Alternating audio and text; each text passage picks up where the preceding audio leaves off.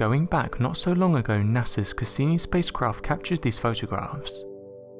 The images show what appears to be two strange objects hovering over Saturn's F ring.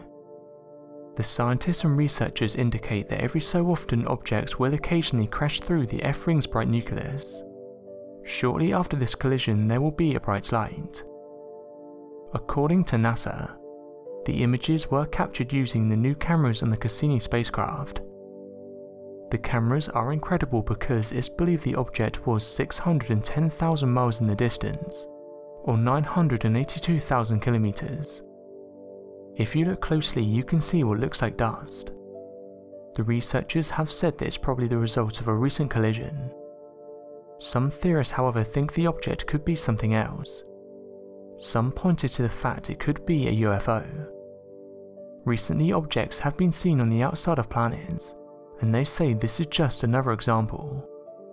One person had this to say: "I think it could be some type of intelligent craft attempting to get close to Saturn. Unidentified flying objects are abundant in space, and it's photographs like this that prove it."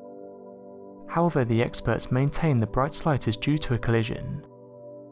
These mysterious objects were first detected back in spring of 2016. This was when the spacecraft was passing close by.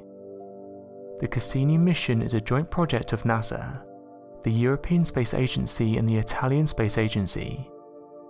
This isn't the only thing that's recently been discovered in space.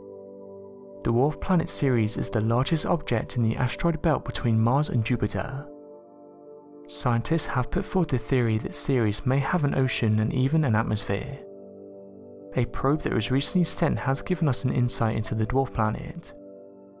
Recently, NASA has released some high-resolution images that give us a closer look at the bright spots on Ceres. The Dawn spacecraft captured the photographs on the 22nd of June. On the 6th of June, the spacecraft was at its lowest orbit, and since then has managed to send back many images along with data. Dr. Andreas said the following: "The data exceeds all our expectations.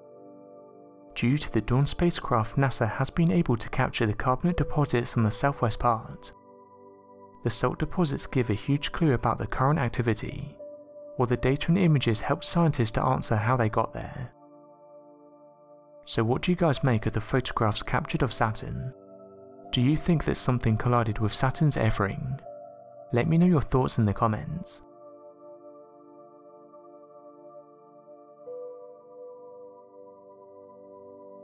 Thanks for watching, and don't forget to subscribe for more videos.